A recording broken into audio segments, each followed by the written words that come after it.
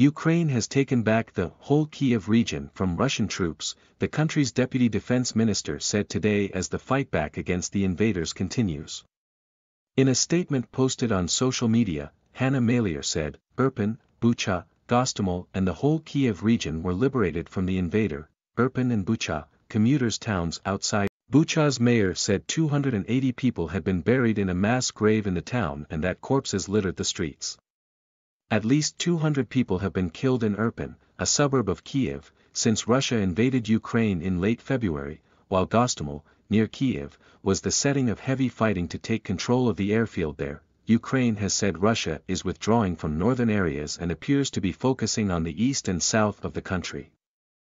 Downing Street said that Boris Johnson had called to congratulate Ukrainian President Zelensky's brave armed forces for successfully pushing back Russia's invading forces and agreed to continue increasing the economic pressure on Vladimir Putin.